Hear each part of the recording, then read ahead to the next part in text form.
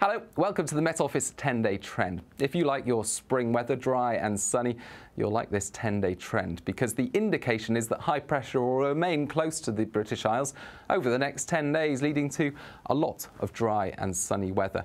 But there are always exceptions in this country, and for northwestern parts of the country, Western Scotland and Northern Ireland in particular, well, we could see cloudy skies, outbreaks of rain and a breeze at times. And for southeastern parts of the country, that's where we're expecting the warmest temperatures, but there are some signs that we'll also see some quite humid weather at times, and with that comes the risk of thunderstorms, particularly the early part of next week. But on the whole, and certainly on Thursday, sunny skies for many places. From Shetland down to the Isles of Scilly, in many places we'll see unbroken sunshine and light winds, a very pleasant day. Temperatures in the southeast 20 degrees, a bit cooler there in the northwest where we'll see some fair weather cloud build up, and a bit cooler for North Sea coast. Now, with clear skies and light winds overnight, Friday morning will be a chilly one in some sheltered countryside spots, well, temperatures dipping close to freezing, a touch of frost as we begin the day. In towns and cities, they won't be quite as chilly, but after that fresh start, those temperatures rise quickly because it's another day of virtually unbroken sunshine on Friday. Just a bit of extra cloud and a bit of breeze coming into the northwest and some additional cloud around some southeastern parts. But otherwise, for many central areas in particular, another day of blue skies and warm temperatures. And that's how we begin Saturday, with high pressure slap bang over the British Isles, a lot of fine weather. Again, some cloud around some of these southeastern areas, a bit more cloud coming into the northwest, but in between, lots of sunshine. So if you're getting married, for example, on Saturday afternoon, or if you're heading to a football match, it's going to be a very pleasant day. 22 degrees in the southeast of England with those sunny skies. However, you'll notice some additional cloud coming into the northwest there, associated with a weather front which is going to push cloud and rain into parts of Scotland and Northern Ireland for the second half of the weekend. So not quite as settled as we end the weekend in the north, and those outbreaks of rain accompanied by a cool breeze. But for England and Wales, we keep a lot of fine weather on Sunday. Now, at this stage, there are some uncertainties in terms of how far south this weather front will sink, and therefore how much of England and Wales will be affected by cloud and rain as we close out the weekend and go into the start of next week. And at this stage, there are three main areas of weather across the northern hemisphere, across North Atlantic and Europe. There's the cool and unsettled weather across northern parts of Britain. There's this high pressure close to the southeast, giving a lot of dry and fine weather. But there are also these thunderstorms across central parts of Europe. Now, we've had a lot of thundery activity here recently, and although they are staying away from the UK on Sunday, well, there are signs that we could see more of them as we go through next week. So those three main areas of weather are separated from each other by the jet stream, fast-flowing current of air high in the sky. And to the north of the jet stream, that's where we've got the cool and unsettled weather pushing into northern parts of the country by Monday. And to the south of it, that's where we've got this big ridge of high pressure.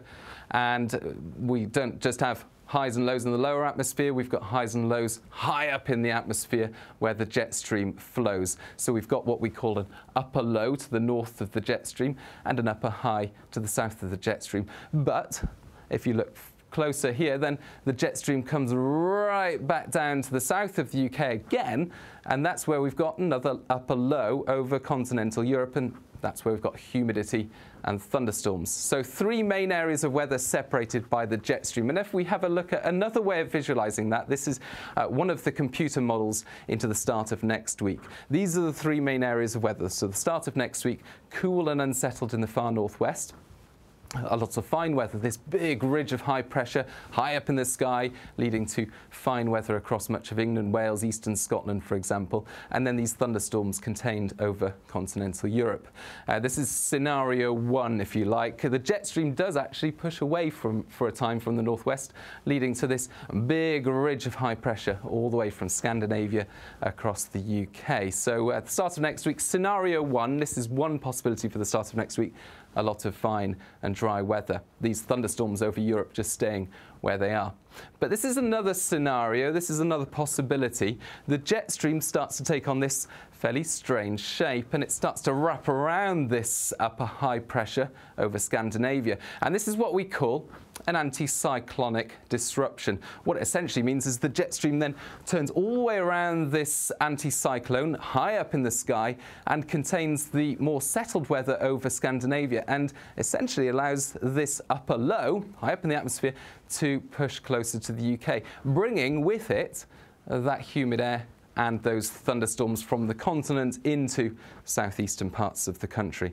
You'll notice for the rest of us, well, the jet stream is well to the north of the UK. So really the main differences into the start of next week are in terms of whether we get these thunderstorms and the more humid air coming from the continent as a result of something called an anticyclonic disruption over Scandinavia, or whether it stays generally fine. So this is one scenario, jet stream to the north of the UK, continental thunderstorms kept to the southeast. This is scenario 2, anticyclonic disruption, high pressure kept away from the UK, and then this upper low moving in to the southeast. So for the start of next week, for many places, it will be dry and sunny, but there is the risk of humid air and thunderstorms being imported into the southeast of England, and that's something that we'll keep a close eye on over the next few days. What about the rest of next week and into the start of the bank holiday weekend? Well, this diagram here indicates that high pressure will actually be the main influence as we go through the next 10 days. So days 8 to 10, and this chart here shows the likelihood of high pressure or low pressure over the top of the British Isles. And these are the different computer model runs as we go backwards in time. So this is the most recent computer model run, and these are the days out through into next week and the following weekend. And you can see there that strong red colours indicate there at the start of the next 10 days high pressure, but at the start of next week the reds become a little fainter, and that indicates just the possibility of low pressure starting to make an appearance, and that's the risk of thunderstorms that I mentioned. But as we go through Wednesday, Thursday, Friday, the reds become clearer again, and that indicates that high pressure will become dominant once more. So out to days 8 to 10, that risk of thunderstorms tends to fade away in the southeast, and for many places, well, a lot of fine weather around as we head through next week and into the start of the bank holiday weekend. In the northwest, there's always the chance of some wind and rain making occasional appearances, but for most of the country, high pressure is going to dominate over the next 10 days, and there'll be a lot of dry and bright weather. Bye-bye.